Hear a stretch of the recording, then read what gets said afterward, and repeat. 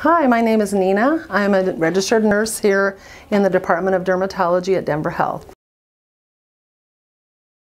It is a medication that you take by mouth that is for acne that is severe or has not responded to the standard therapies. The medication was found to be teratogenic, which means that it causes severe birth defects if you get pregnant while on this medication. So we're talking about no arms and no legs. The government developed a program to ensure that patients were being educated on how to avoid pregnancy while on this medication.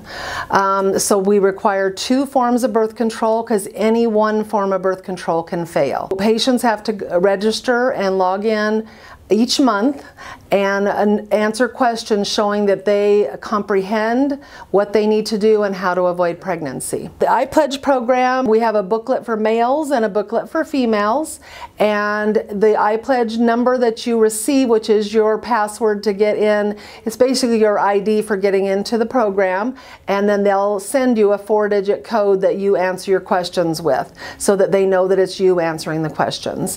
That iPledge number will stay with you forever. So if you go on accutane, which is also isotretinoin, it used to be called accutane, if you go on that in the future, you will have the same iPledge number.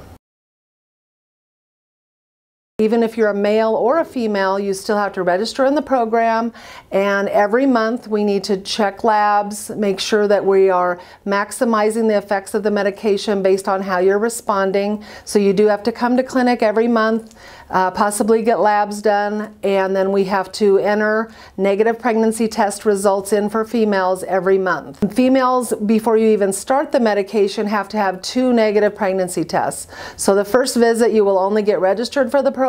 We enter the first negative pregnancy test, and then when you come back the next month, we're able to prescribe as long as your lab work comes back okay. It is very effective.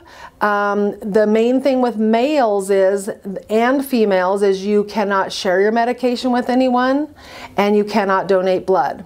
Because again, a female could receive your blood in an emergency, and if they were pregnant or became pregnant, it could be a problem for that person. So you're educated in the fact that you cannot do those things and you cannot get pregnant on the medication.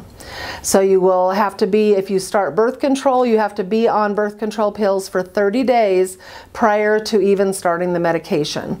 If you're already on birth control, you have to use that birth control, such as an IUD, things like that, and then use a second form of birth control, such as male latex condoms.